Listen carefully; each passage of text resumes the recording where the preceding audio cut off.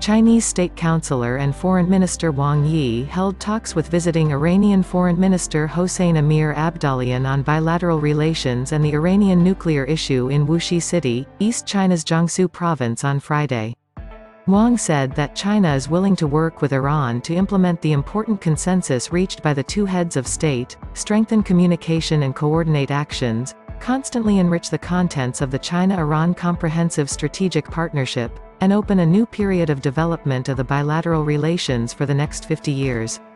On behalf of Iranian President Ebrahim Raisi, Abdollahian said that Iran firmly supports China in safeguarding its core interests and firmly adheres to the One China principle.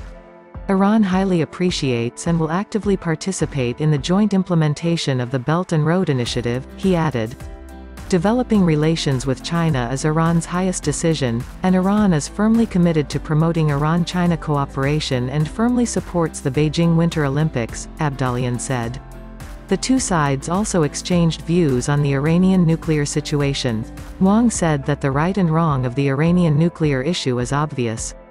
The United States unilaterally withdrew from the Joint Comprehensive Plan of Action, JCPOA, and created the current dilemma. It should take the main responsibility and correct its mistakes as soon as possible, said the Chinese Foreign Minister. China will firmly support the resumption of the negotiation process for the implementation of the JCPOA, and continue to participate constructively in the follow-up negotiations. China hopes that all parties will overcome difficulties and work together to advance the political and diplomatic settlement process, Wang said. Abdollahian said that Iran is committed to reaching a package of stable safeguards agreements through serious negotiations. Iran appreciates the constructive role China has played and is willing to maintain close communication with the Chinese side, he added.